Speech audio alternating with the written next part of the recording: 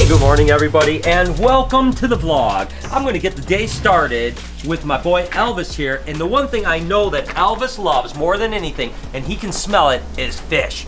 Of course, he's a water monitor, so he loves fish. So I've got some beautiful little cuts of fish here. I'm gonna go ahead and say, Elvis, you wanna eat? Come on, buddy. There you go, buddy. And of course, we have these guys target trains. You guys know that, which just basically means that he comes after a ball and will eat like that. Ready? Come on up here. Come up here with me. You're okay. Whoop. Come on, baby. There you go. Whoop. Careful, buddy. There you go. Well, I hope the start of your day is absolutely incredible. I better get some more food here because Elvis is ready to go. Come on. I know you love the fishes. You're such a good boy. I love you so much. Okay, one last piece. Come on over here. Come on. Come on. Whoa. There it is, baby boy. Good job, Elvis. So we're gonna go ahead and feed. I'm gonna hide this ball so he knows that there's not food anymore, and we're gonna feed a handful of monitors to get the day started. But we have a bunch of exciting things going on for sure, including getting the floor done next door, definitely ramping up, and guess what, guys? 13 days till install. Next up is Ubasuku. Unfortunately, she's way up top over here, and I really like to feed her when she's on the ground here so we can continue her target training. So I'm gonna just go up and get her and make sure she knows that I'm not food by going up here and just taking her down. Okay, little girl, you're right. How you doing, sweetheart? That's right. No, don't, it's not, no food, no food. Come on, baby girl. Oh, I'll just set her down for 1 second. Well, actually, I'll just climb on down with her. Here you go, sweetheart.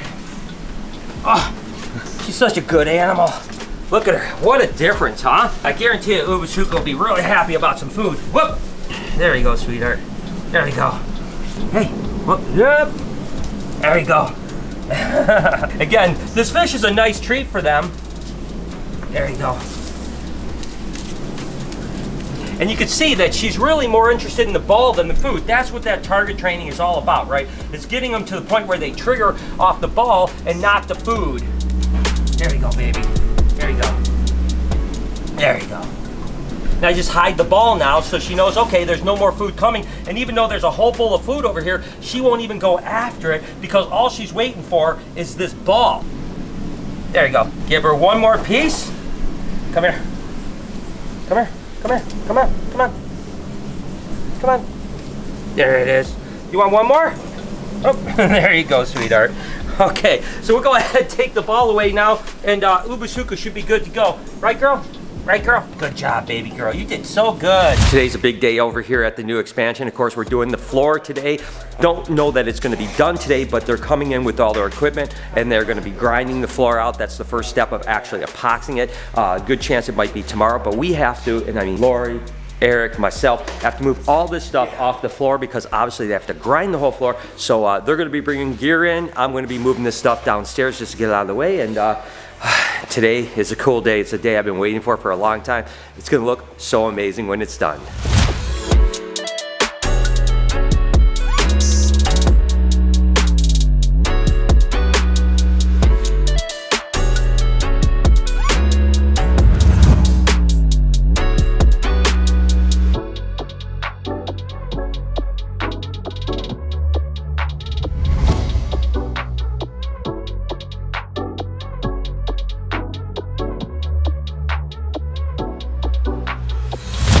What's going on, party people? Up here in the colubrid room, you're probably thinking to yourself, what's all these sticky notes doing? Because that's what I'm thinking. We're moving snakes up. Can you believe that?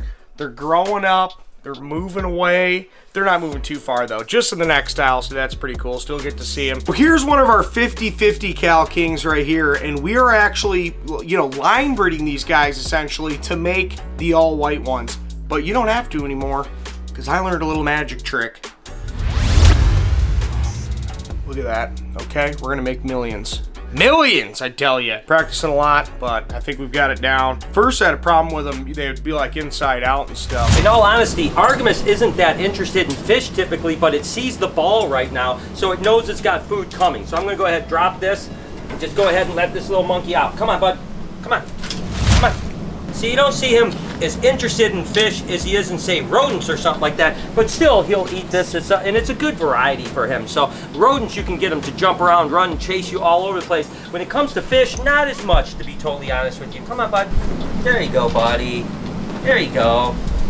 And again, it's good to have that type of variety. With all these animals, you want to give them as much variety as possible. And like I had mentioned, if I had a rodent right now, he'd be climbing the walls for me. He's not so excited about fish, but I don't want to just give him one type of food all the time because it's not as good for him. Artemis, you want one more piece, bud? There you go, buddy. All right, let's go ahead and see if Toothless wants it. I know he loves fish. Here you go, Toothless. He loves it. Come on, bud, right here. There it goes. Definitely Toothless' favorite food by far is fish. He'll target on that blue ball. He won't follow around as much as Elvis or Abasuku, but we're still working on that target training nonetheless. Come on, buddy. Oh, there's another one. There's another one right here. There you go. Ready, bud? There you go. One last little piece for you, all right, buddy? Right here. There it goes. Right here. Right here. Come on, Toothless. There it is, buddy. You're such an amazing little monkey. I tell you what, I love starting my day out getting a chance to interact with these amazing urban dinosaurs. You know, Toothless here is unbelievable. I cannot wait till he gets the size of Elvis, that's for sure, because he is so unbelievably socialized. What an incredible animal. And the intelligence of the monitor lizards, I mean, I tell you what, I am in love with these guys, and I cannot wait to add the croc monitor and some other monitors next door. So that concludes feeding the monitors for the day.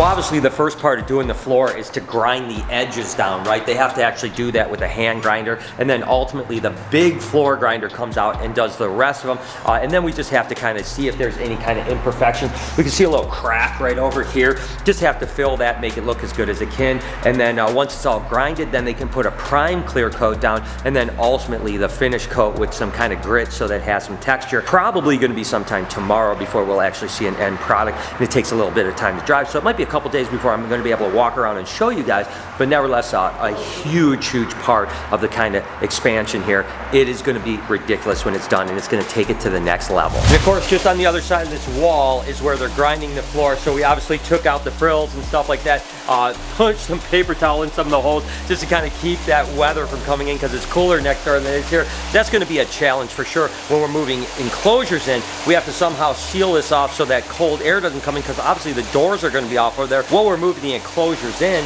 and it's going to take us several hours, so it's going to be really cold next door. So we're going to have to maybe put some foam, something like that, and then as soon as everything is moved in, ripping all of this down, and then the opening will be there forever. Guys, I've been excited about this package here. My buddy Eric LEGRAND actually is an inspiration, and he has a company called Role Model, and you can see the wheelchair here. What it is he was a football player and he got injured on the field, and rather than taking the road of feeling sorry for himself and so on like that, he has really inspired people beyond belief. He travels around, he talks, he is just an amazing person, and I could not be more proud to be wearing this Role Model shirt. I'm definitely going to be sporting this one.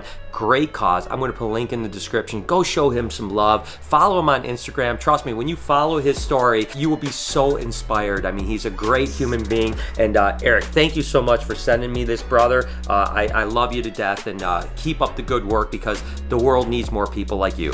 Back to some ultrasounding, guys. So going to get the second half of the collection kind of ultrasounded out today, so we have that baseline. This girl has about 10 millimeters. We'll go ahead and measure. And you know, I can kind of cheat a little bit because I've seen so many follicles. I have a pretty good idea. Again, 10 millimeters. You can kind of see if it's 10, if it looks a little bigger, maybe 11 or 12, that type of thing. So a lot of times we can just guess, because 1 or 2 millimeters doesn't really make that much of a difference. So just going to go through, crush out the rest of the ultrasound, get an idea where we're going. Definitely seeing a handful of females that are starting to have a little bit more follicle growth. Oh, you can see right there. I mean, much bigger follicles. And this girl right here, we're starting to see a lot more of that just in the last week or two. So this one's all the way to 21 millimeters. So just going to keep on going.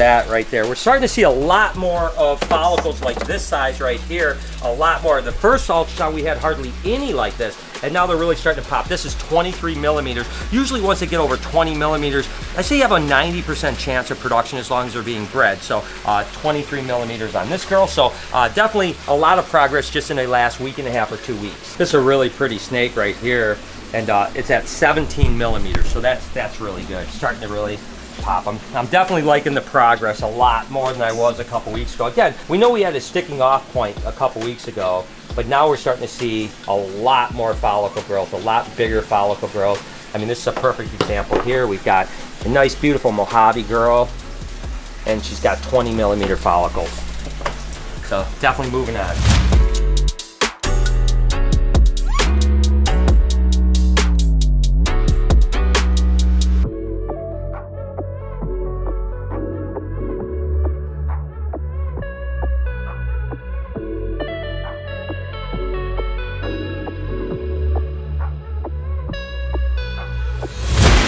Making progress, slowly but surely.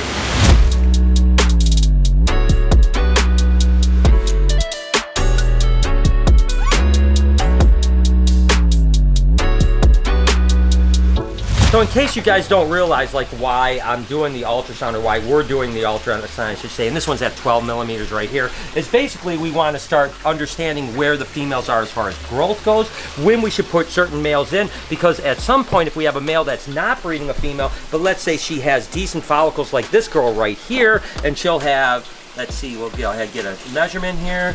She has 18 millimeter follicles. Mary, has this one been bred? So she's been bred twice, so we know that's great. You know, she has 18 millimeters being bred. Now, if she had, let's say, 15 millimeter follicles, but had not been bred, and this girl's gonna be interesting. She's a big girl, but I'm not sure if she's gonna have big follicles or not. My guess is she's gonna have some follicles. Let's see what we got. Yep, right there, see?